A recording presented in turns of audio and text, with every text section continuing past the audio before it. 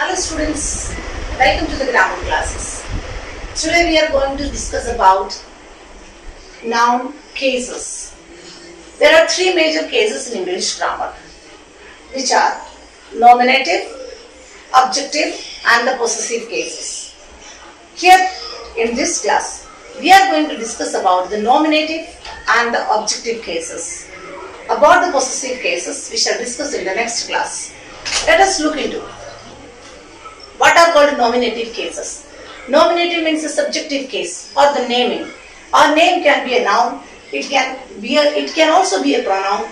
A noun can be a single word noun, a compound subject or a noun phrase.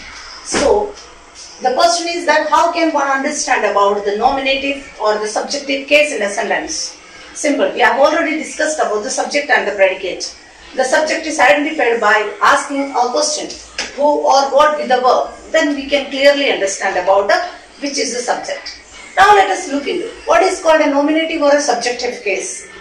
A noun is the nominative case if it is the subject of a verb. When a noun, that is a single word noun, can be a compound subject or a noun phrase can be called a subject. And a pronoun can also come as a subject. It is in the nominative case if it is the subject of a verb. That is the subject. I am playing. She is a good girl. Boys are playing. So in those cases, who is playing? Who is? I am. Who are? Boys are. So by placing the question who or what with the main verb, we may get the subject. So let us look into some of the examples to make the topic clear, make that idea clear. Boys are playing in the ground. So we have already discussed that who or what plus verb will give you the subject of the sentence. Boys are playing. Who are playing? Boys. You will get the subject or the nominative case, boys. A beautiful and smart girl won the first prize. Who won the first prize? A beautiful and smart girl.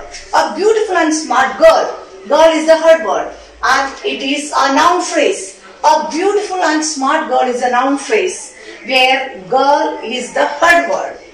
So this is a noun phrase. Boys and girls are working together. Boys and girls and connecting boys and girls. So it is called a compound subject. So compound subjects, it means subject can be a noun or a pronoun.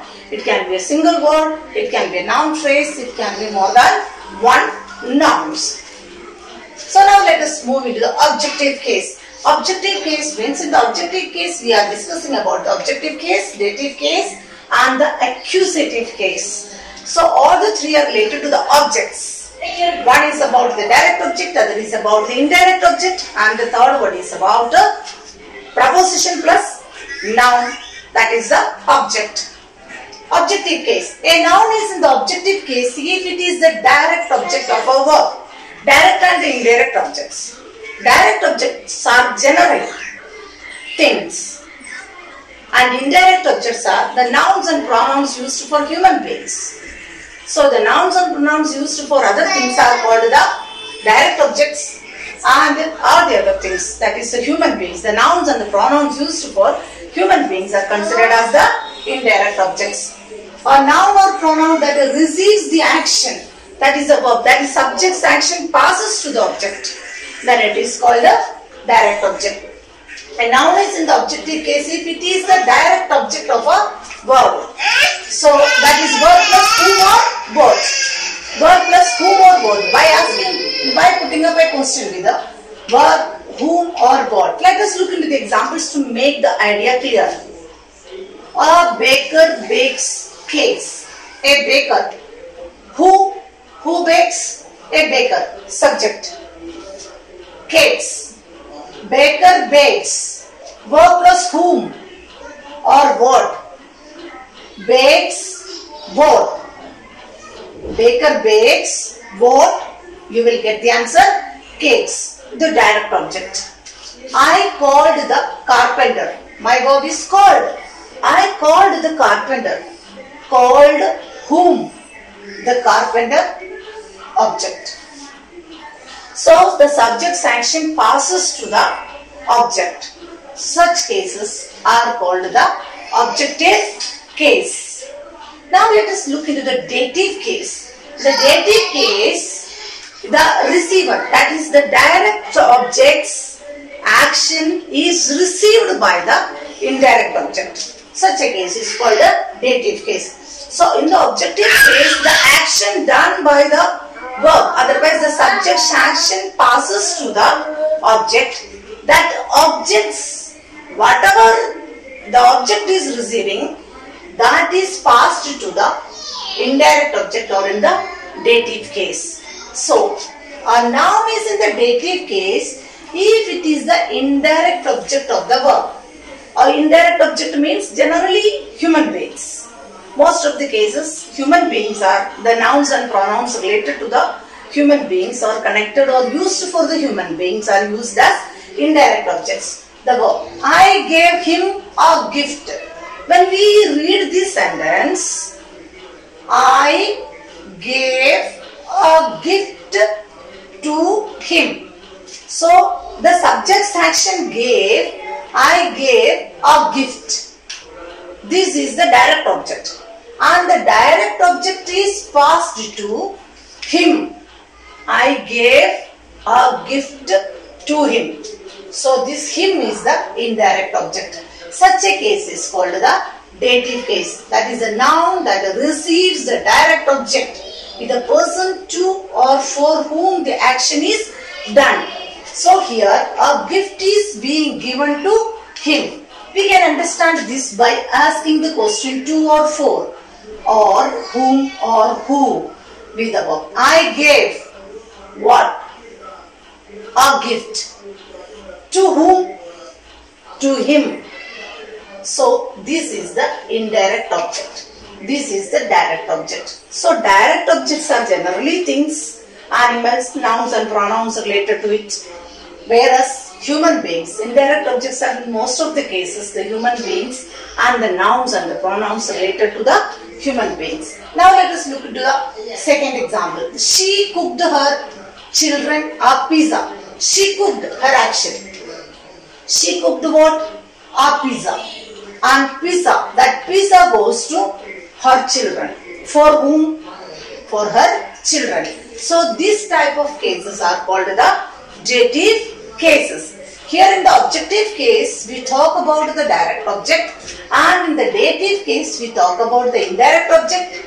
In the direct object, most of the cases, direct objects are things, and indirect objects are human beings, the nouns and pronouns used for human beings. It means, direct object means the action directly passes to the object, whereas the indirect object is the receiver of that action. It means when we do something, that is I gave a gift. That gift is given to him. It means that direct object action, otherwise that is passed to, otherwise received by the indirect object.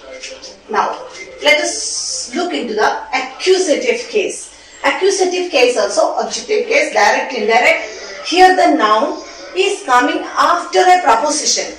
Then what is a preposition? Preposition is a word used before a noun or a pronoun, and that preposition tells us about what is the relation of that noun or pronoun with the balance part of the sentence. Here accusative case means if a noun is in the objective case comes after a preposition, then it is called accusative case. Simple.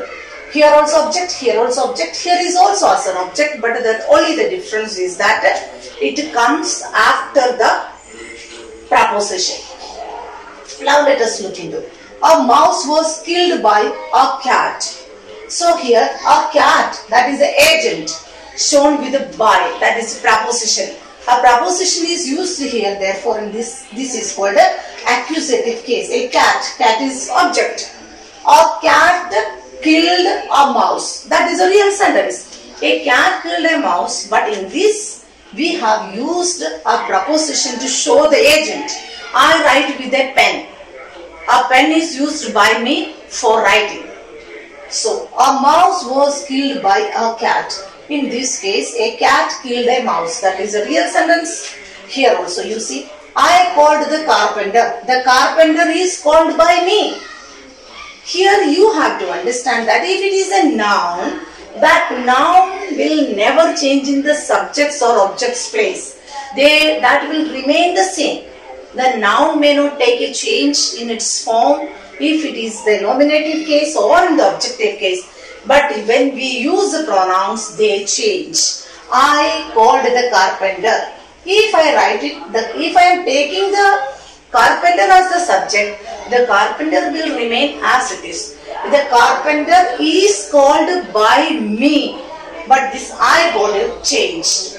That is the subjective form is converted to the objective form me. A mouse was killed by a cat. A cat killed the mouse or killed a mouse. In this case, the cat and the mouse are remaining as it is. So from this it is clear, if the nouns are placed either in the subject's place or in the object's place, they may not get a change. But if you are using the pronouns in the subject's or the object's place, they will change accordingly. So just go through the topic once again, and if you have any doubt, don't forget to ask me, and in the next class we shall discuss about the possessive cases. Thank you and have a nice day.